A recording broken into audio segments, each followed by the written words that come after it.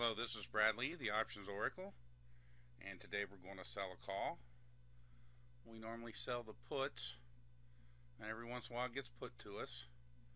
So FNCM, it's trading at 20. That's what it got put to us at. So we've already made $2.30 a share. So we're already up 11.5%.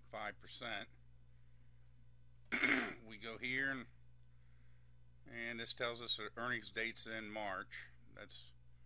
They say to sell into the earnings, but we don't have a choice. It got put to us, and we look at the charts, and it's just kind of trading a little bit sideways, up a little bit, no big deal. But we got it put to us, and if you own a stock, you should always sell the call.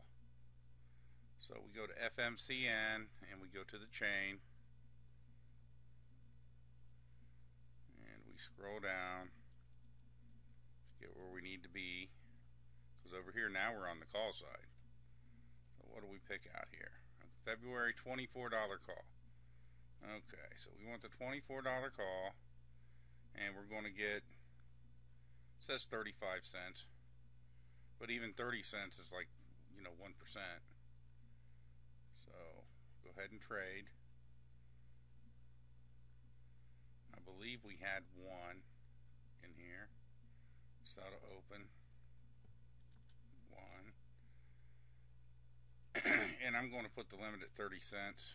I've changed my modus operandi a little. Instead of trying to get that nickel over here,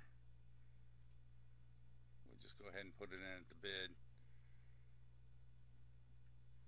And so we preview the orders.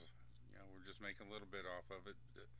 The most money we make off of this is if it goes for that 24. That means we made $4 a share. And that's actually what we're going for on this.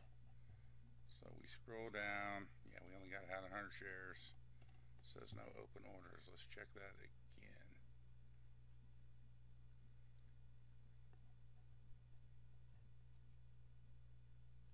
Just have to reload it.